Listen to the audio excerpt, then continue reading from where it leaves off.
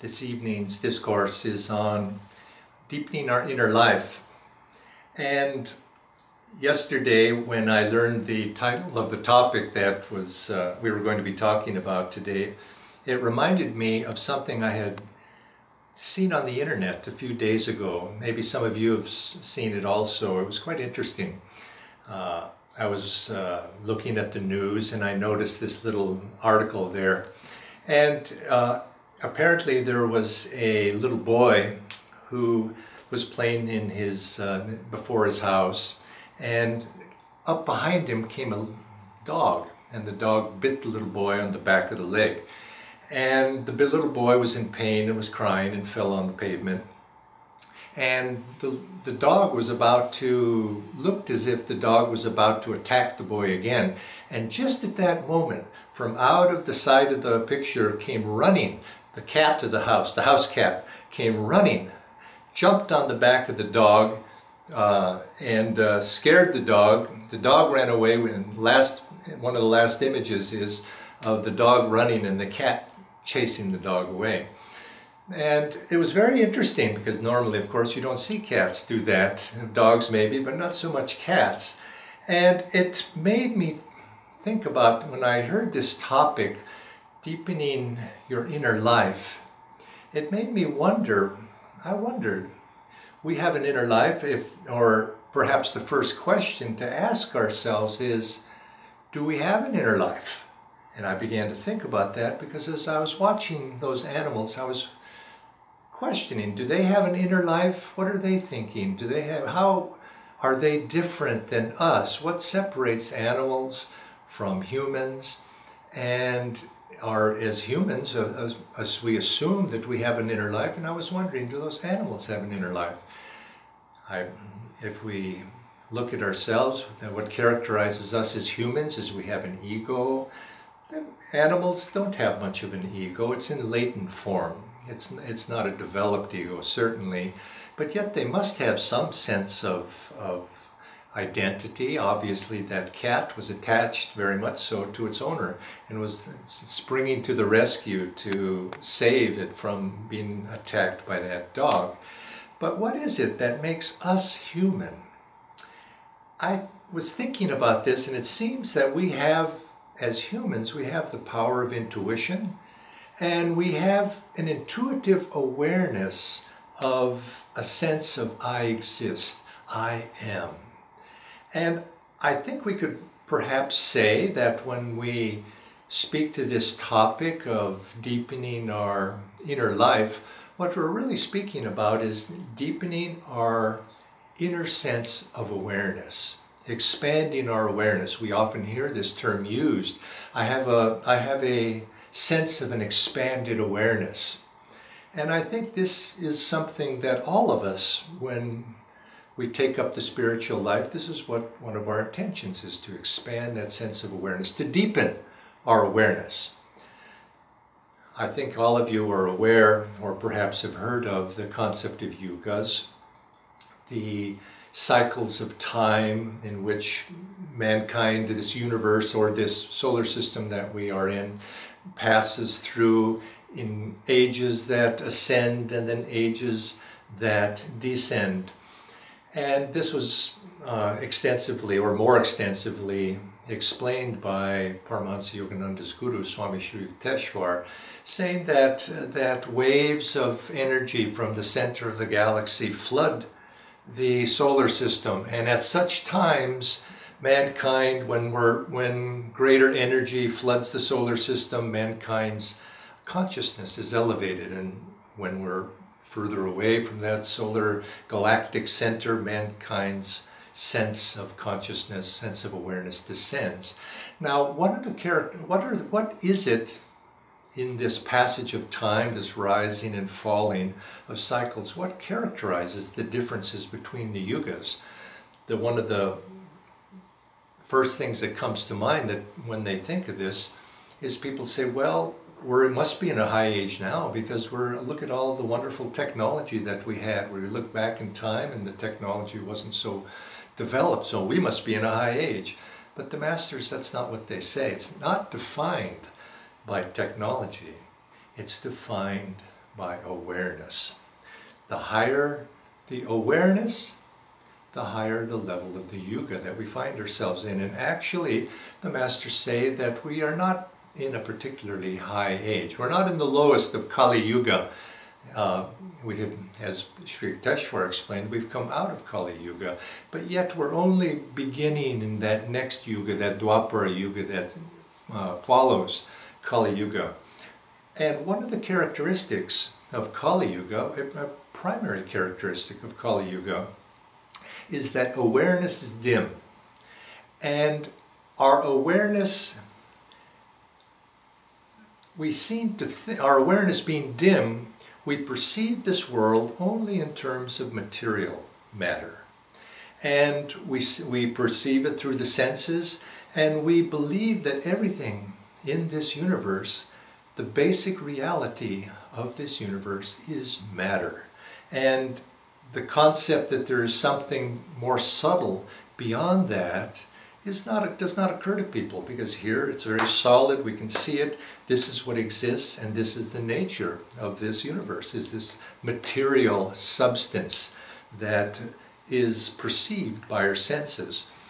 Well, we know now, and science tells us, that matter is not the ultimate reality, and this is one of the indications that Sri Yukteswar explained, one of the indications that we've come out of Kali Yuga, but we have not come far, because we look back, it's only within the last 100 years, a little more than that, that we've come to the understanding that this material universe is not matter, that its energy is behind this matter. And this is beginning of Dwapara Yuga. One of the characteristic traits of Dwapara Yuga is we begin to question this assumption that this world is only matter, and we begin to explore what is it that's behind matter, and we begin to, as science has explained to us already, we begin to see that there's energy behind this matter. And as this yuga proceeds, subtler and subtler realms of that energy will be discovered, and we begin to become aware of it. Our awareness begins to expand because we are, as a solar system, we're being flooded with larger influences of energy in some subtle form. Our consciousness is being raised by the very environment in which we are in. Now, this raises a certain principle, or brings up a certain principle when we come to the topic of how do we deepen our inner life. And if we're asking that question, and we can rephrase it, how do we deepen or expand our awareness? Well, one of them, just by the principle of the yugas, is, I think the first principle would be, we must recognize that we are influenced. Cosmically, in terms of the yugas, we're influenced, but these are very large. We have no choice about that, you might say. We're on this earth whether we choose to be or not choose to be. Our karma has brought us here. But we're being influenced. And in time, of course, we will, as a society, our awareness will be increased. But the principle behind that is we can be influenced by things outside of ourselves. And if we are wise, we can use that principle to deepen our own sense of awareness, deepen our inner life. Why do you go on pilgrimage? Why do we seek out the company of saints? Why do we surround ourselves with holy objects and perhaps put holy objects on our altar? It's because we realize that pilgrimages, holy places, holy personages, even more so, that these have an influence, and we put ourselves into their presence, and we begin to feel uplifted. And we can use this principle to our benefit. And I think this is the mark of a person who begins to be attracted to the spiritual life, is they begin to realize that, yes, I need to be wise in the choice of my friends, I need to be wise in the choice of who I associate with, and they begin to even fix their physical surroundings in such a way that it's God-reminding. And of course, this is also the principle of satsang. We come together even if it's through the internet, we're coming together to have satsang so that we might be influenced. And this principle can be put to use for us. Now, there was a story of Swami Paramahansa Yogananda. It's not enough. We begin by choosing our environment, but it's not enough just to put ourselves into an environment only that, just physically. It will have an effect, but something more is needed. Paramahansa Yogananda said about his ashram on Mount Washington there in Los Angeles, he said, there are many rats and mice who live on this mountain, but they're not making spiritual progress just in themselves, just by being on that mountain where the ashram was. We have to have the power to receive those blessings. In other words, we have a part to play. Just being in a spiritual environment can be very beneficial, but the ability to receive those blessings is up to us. We have to be open. We have to put ourselves in a frame of mind, in a frame of heart, to be able to be influenced and blessed. As Paramahansa Yogananda would say, God's blessings are there. The Guru's blessings are there. It is your blessings that are lacking. And so we have to add our blessings to that. I remember the very first time not the first time, maybe the second or third time, I visited one of Paramahansa Yogananda's shrines in Los Angeles. It's called the Lake Shrine. Very beautiful place. But I went there with a few friends. And I went there and I went in the gate and I immediately felt this tremendous blessing of some sort. I was not on the spiritual path at that time consciously, but nevertheless, even though I wasn't aware of what I was feeling, I did recognize that I felt something holy there. And I enjoyed it very much. I sat very quietly. It was before I began to meditate. I just sat quietly and enjoyed that. But interestingly, I was there with 3, 4, 5 friends, and they felt nothing. They felt absolutely nothing. They just, you might say, they joked and laughed and were very sarcastic and cynical about the whole environment there. And I was struck by why didn't they feel something? I felt something. They didn't. I read the autobiography of a yogi for the first time. I was tremendously moved, inspired, changed my life. It's brought me to the point where I am now in the spiritual life. I gave it to my best friend. He read about half the book and he put it aside. He said, well, that's nice, but he was not interested. So you see, the environment alone is not enough. We have to be open, perhaps karmically, the time has to be right, but also we have to be eager or willing to draw the influence of our environment to be able to deepen our spiritual life. In those cases, I wasn't trying. It influenced me without my trying, but I had a certain openness to it. But once we begin to progress and we want to consciously use this principle, we have to apply ourselves. We have to attune ourselves, put ourselves in alignment with the blessings that are coming to us. And many people go to the Guru and look for inspiration. Many people go and look for change in their life, and the Guru blesses all. But some are able to receive that blessing and some are not. You might say, beyond willing, we also have to want to receive those blessings. You could say, if we want to deepen our inner life, that may mean that something within us needs to change. Oftentimes people, they want blessings, but they're not willing or are willing to make the sacrifices necessary to allow those blessings to come into them, because it may be there's something blocking those blessings come. So you have to be willing to change. Many centuries ago, there was a very famous theologian in the Catholic Church. His name was Saint Augustine. And St. Augustine, he lived at about 400, 500 years after Christ. And he was a great man, very, very great man, but earlier in his life he prayed to God, said, Lord, Lord, make me a saint, but not yet. And I think that pretty much sums it up. We want to change. We want to meditate more deeply. We want to deepen our spiritual life. But when it comes to the point of actually doing something about it, not yet.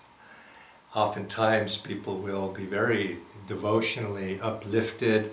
I've been to many kirtans, I've been to many satsangs where people are very uplifted and they just felt, oh, it was wonderful, I feel my heart is open. And you never see them the next morning when it comes to meditate for sadhana. Where are they? They're sleeping in bed.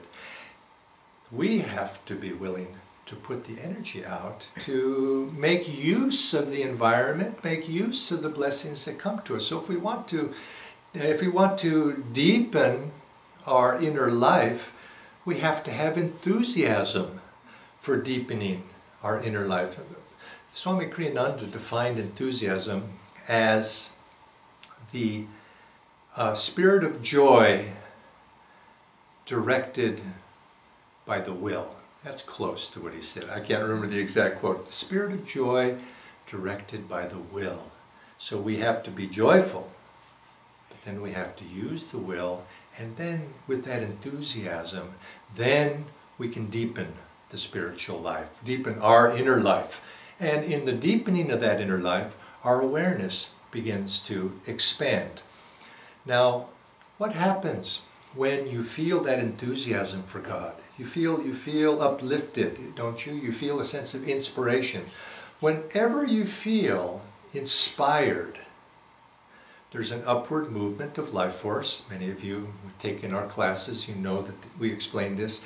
There's this upward movement of life force. Whenever there's an upward movement of life force, our awareness, our sense of self has increased. It's become larger. In the sense, we embrace more. Whenever there's a downward flow of life force, you might say a depression of energy or diminishing, there is a contraction and our world has become smaller. Whatever we do in life, if we want to deepen our inner life, we want to deepen and expand our awareness. Whatever we can do to expand our sense of the true self, not the ego self, but our sense of true self, this sense of sympathy for the world, the sense of sympathy for others, whatever we can do to increase that, our awareness will increase, just naturally.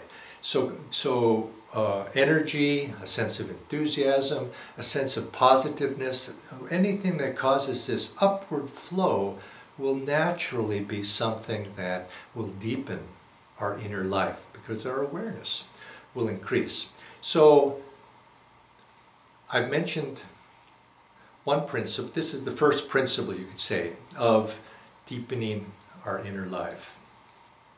Our environment is stronger than willpower, and arrange your environment because we are influenced and arrange it in such a way that it facilitates this sense of deepening, this sense of expansion.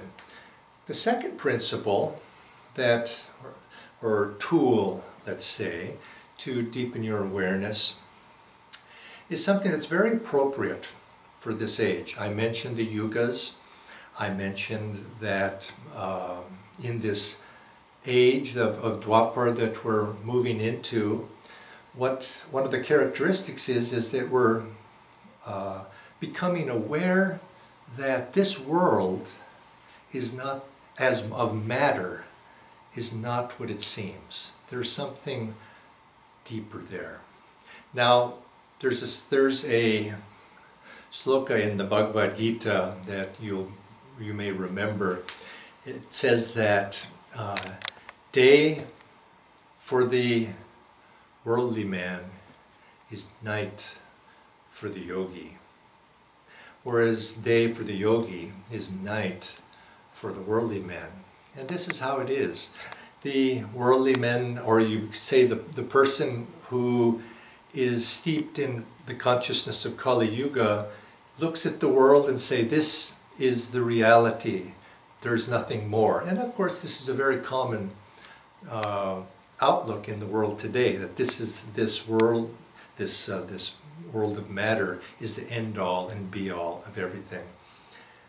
But in Dwapara Yuga, this will change. We'll begin to have a consciousness that there is something inside, there's something deeper beyond this physical, material world. And Paramahansa Yogananda and the gurus of our path came for a very specific reason at this time.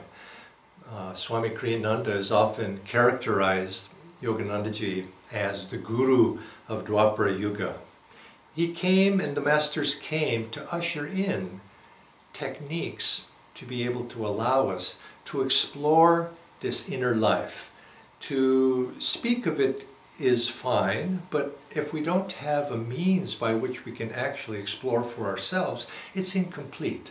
And so one of Yogananda's missions in coming to the West and ultimately to spread these teachings out into the world was to give mankind in this age, at the beginning of this Dwapara Yuga, tools by which we could actually begin to explore that inner kingdom and to be able to develop and deepen our inner life.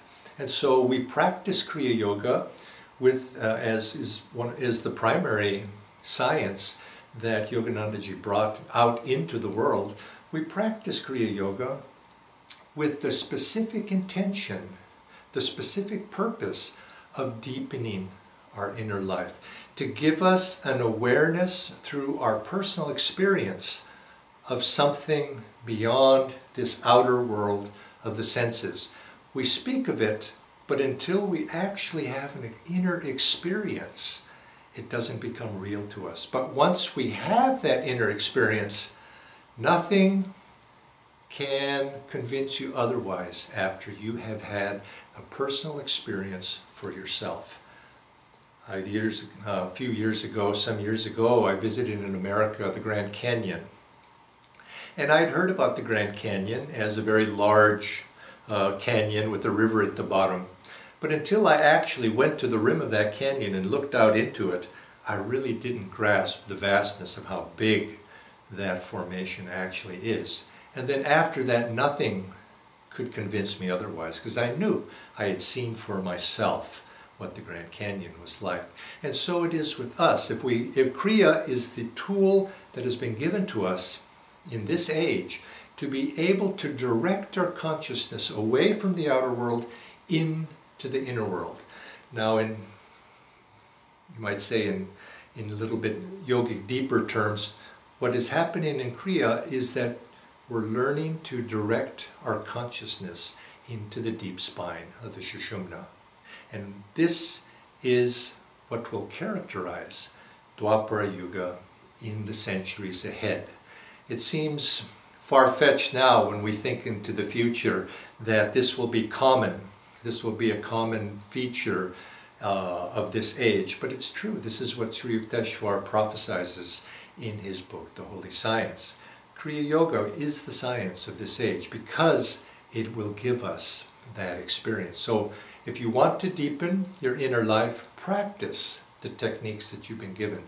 And look for those, try to feel those experiences and have those experiences of the interiorization of the consciousness. Begin to listen to the Om, begin to see the light at the spiritual eye, and this will begin to draw you ever more deeply into your inner self, into that inner kingdom. The third, I'd like to mention one third principle of how to deepen your inner life.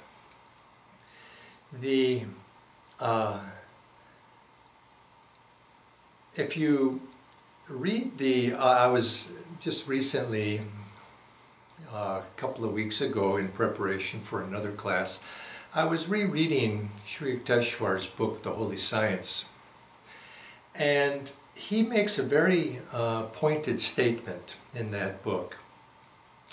He says, the principal requisite of a holy life is to develop the natural love of the heart. Now, this is, you might say, the beginning of the spiritual life, to be able to develop the natural love of the heart. So when we speak about deepening our spiritual life, or when we speak about deepening our awareness, deepening our inner life, how can we develop that heart's love? What is it? What do we need to do to purify that heart? He says to develop that love, we need to first purify it. And then he goes on to say that the heart is typically darkened by what he called the meannesses of the heart: hatred, grief, fear, shame, race prejudice, pride of pedigree, a narrow sense of respectability, condemnation. These sorts of things, they cloud the heart.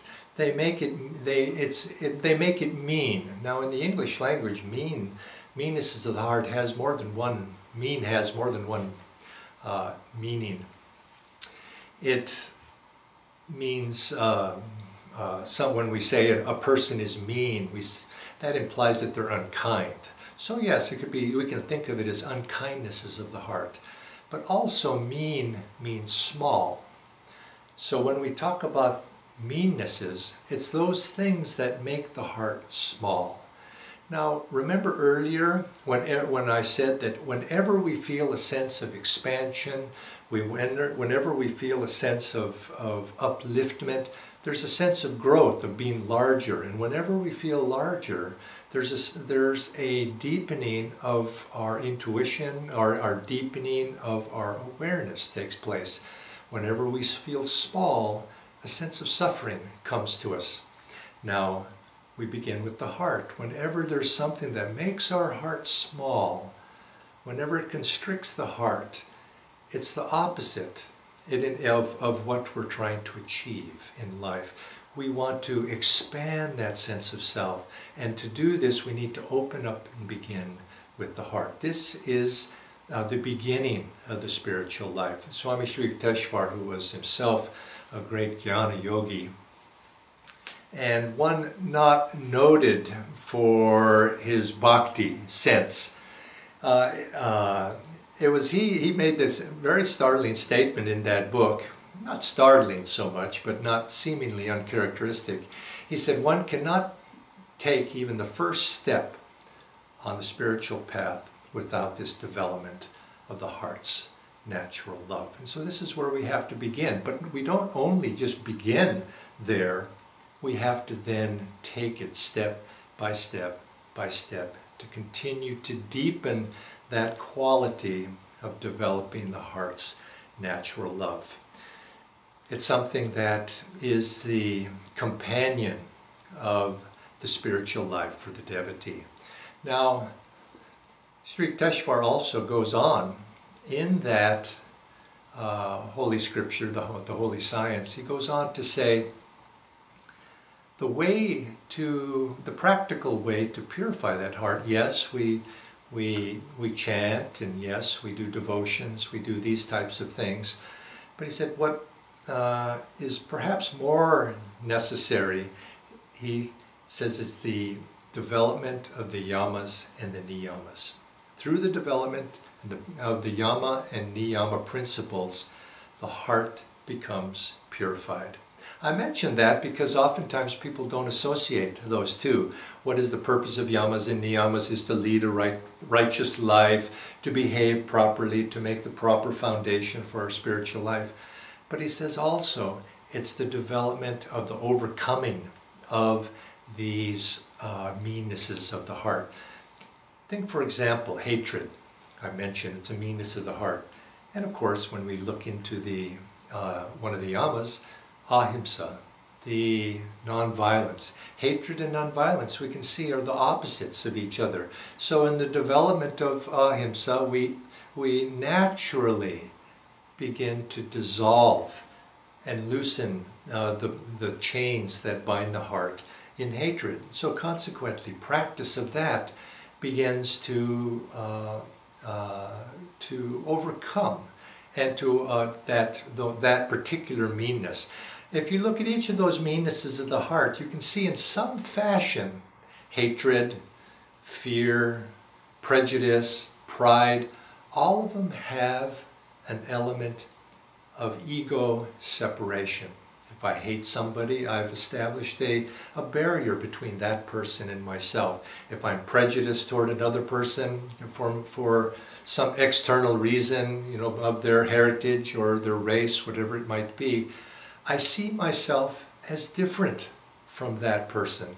Condemnation, again, each of these qualities of meannesses of the heart have as this element of a separation of me from the other person. So Sri Yukteswar characterized them as 8, but really there is many as the qualities that exist that separate one person from another. And in that separation, our heart becomes small and unable to love.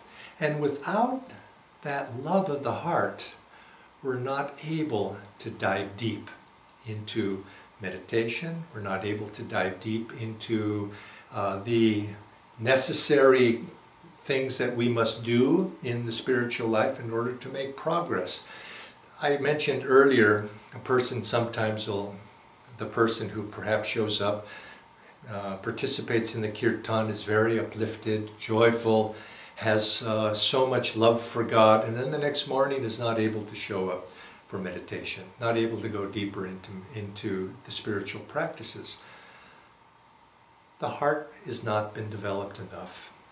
Why do I say that? Because if you love something, you'll want to get up in the morning to pursue it.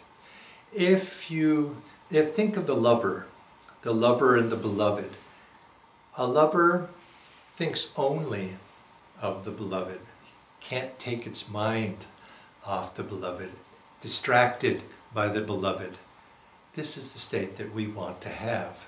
When the desire, that desire for a deepening of our relationship with God is there, our desire to embrace life and to feel that inner kingdom and to experience that inner kingdom, when that desire is there enthusiastically within us, we want to get up in the morning, we want to go, we want to do whatever we can to further that. And that reality becomes our reality. And the worldly pursuits, yes, we have our duties to do, but we do those to the degree that we can fit them into the rest of our daily life. Oftentimes when we're teaching meditation to people will come afterwards and they'll ask the question, you say, well, I'm such a busy person. How can I possibly fit this meditation? How can I possibly fit these spiritual practices that you're recommending into my very busy life? Well, of course I answer them when they ask that and they're a new person. I answer them very practically and I give them suggestions. Well, you can take a little time between your job and on meals and before you go to bed. I answer on that level. But if they're sensitive enough and willing to listen and hear what I might have to say, I might also say, it's not a matter of fitting your meditation into your daily life, into your spiritual life. It's a matter of fitting your spiritual life into your daily activities. It's a matter of fitting your daily activities into your spiritual life, if you want to think of them as different. So consequently, for a person who begins to have a bit of an experience of God in your life, if you begin to have a sense, a bit of a deepening in your meditation, and if you have a deepening, you feel great love when you're singing, that's what you're going to want to do again, and you're going to come back to it quickly. this is the state, this is what we want to attain in our life. It's very difficult to have that, though, unless you have some practical experience. In other words, you might say it's difficult to love what you do not know.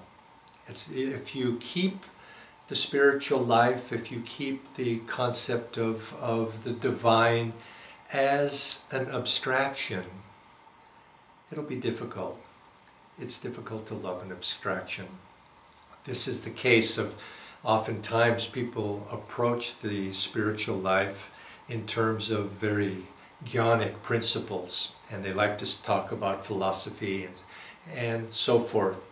But yet you often find that such people do not have the willpower, do they not have the enthusiasm to actually practice something. It's much better to have a very simple conception of the philosophy, to just keep it very, very basic and practice, rather than to have a very refined understanding, but you're not willing to do anything. Swami Ananda often would use the example, and I used it in a webinar within the last couple of weeks and another one.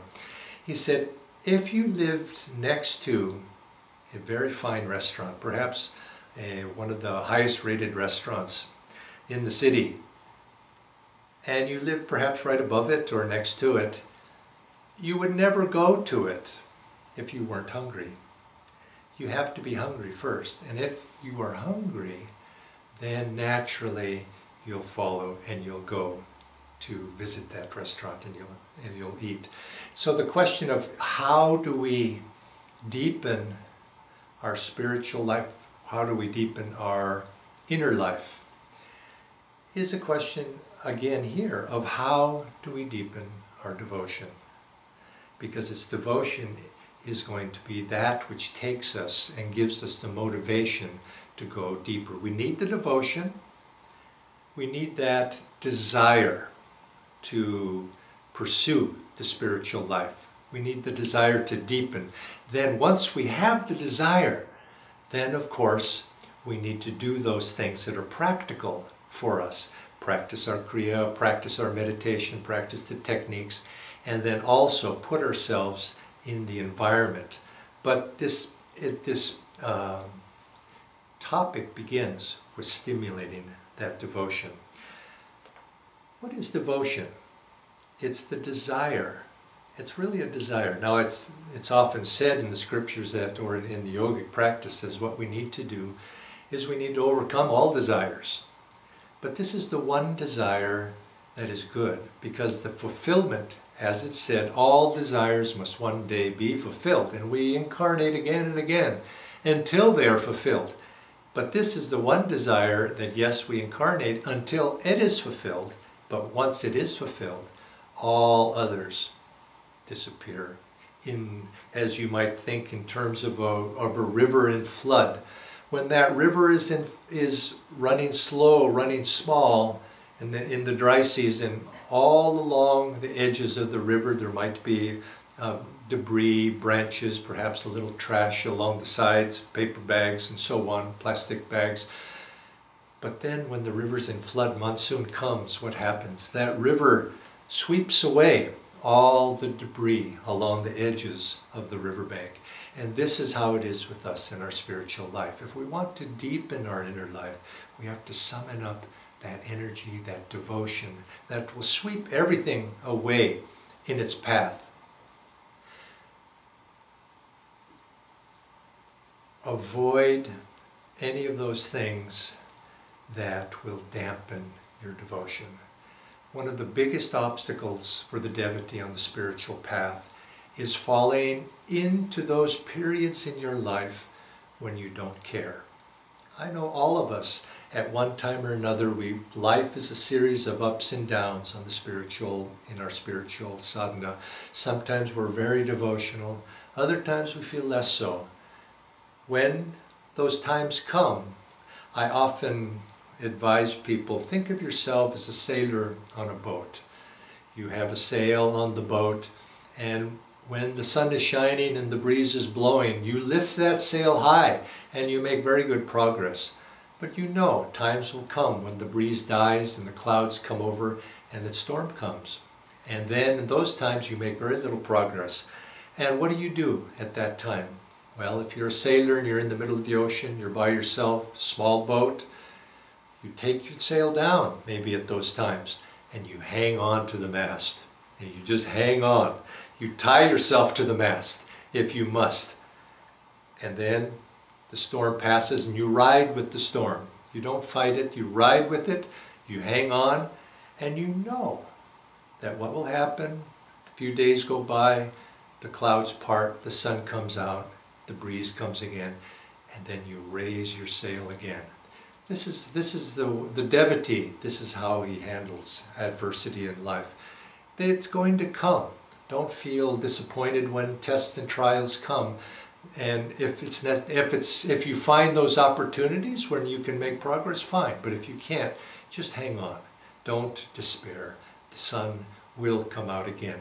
But what we want to avoid is those times when we find ourselves falling into a state of spiritual indifference. Paramahansa Yogananda said that this quality of not caring is perhaps the most difficult and the most dangerous of spiritual adversaries. Because when we're indifferent, we don't care about something, you might say the light has gone out. It's very similar to something he said about the quality of hope. He said hope is one of the very important qualities for all of us to have.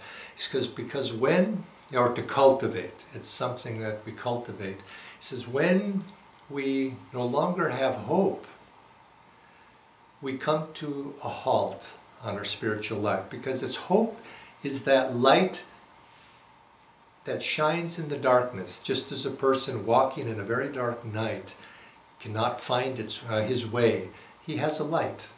And that light shines and illuminates the path and helps him find his way.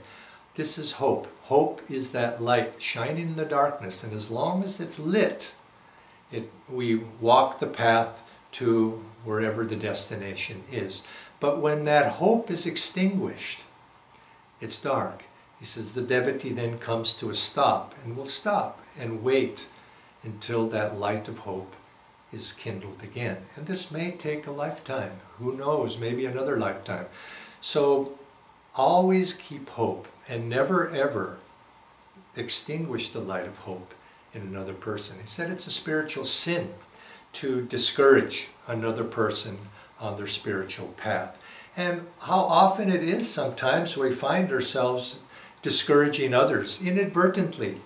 Little things that we say, little things that we do. We must remember that we're in the company of other people. We're in the company of other devotees. Always to try to be an influence for upliftment. Try to be somebody who gives hope to other people, gives encouragement to other people.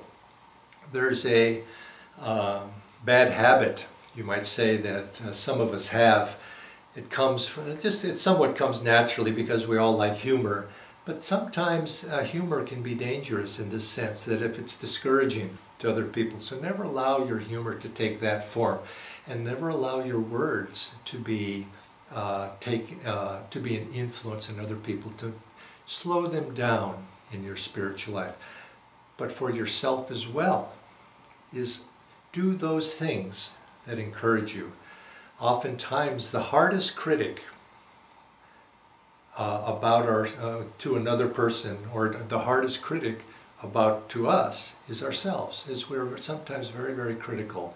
You could say it's just like Swami Sri Yukteswar was talking about, one of the meanness of the heart being shame. Sometimes we're very ashamed of ourselves. We do something wrong and we are not able to let it go, and it hangs on to us. If we want to deepen our inner life, we have to let go of the past.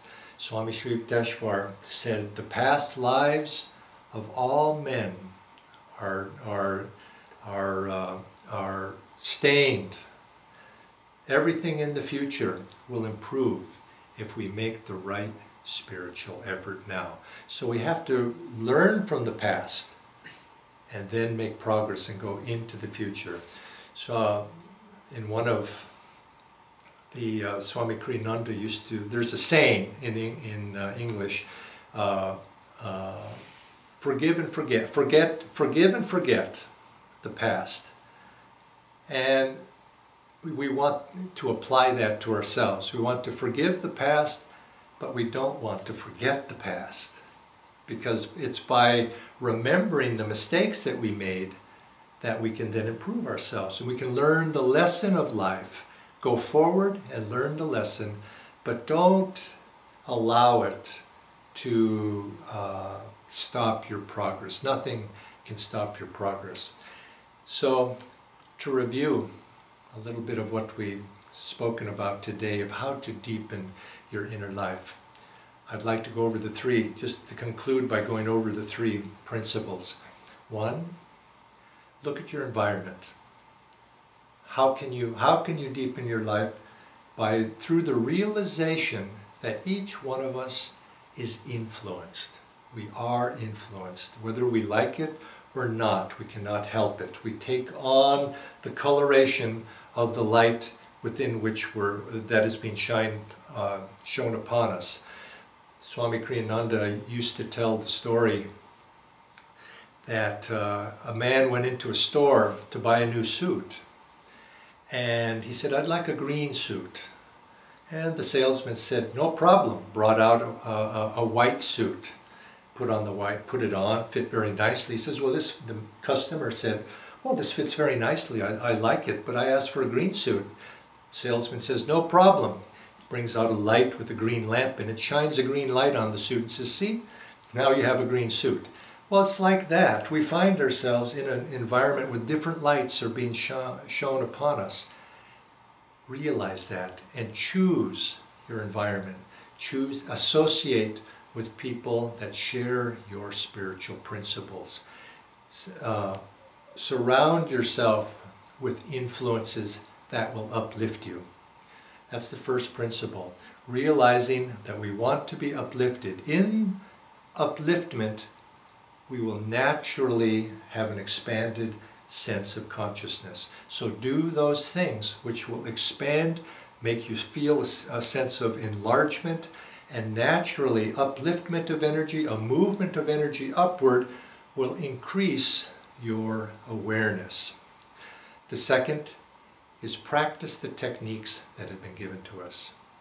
Kriya Yoga, the Om technique, those things that turn our consciousness away from this world of matter through the senses, withdraw that life force, as Kriya is meant to do, withdraw that life force and direct your attention within.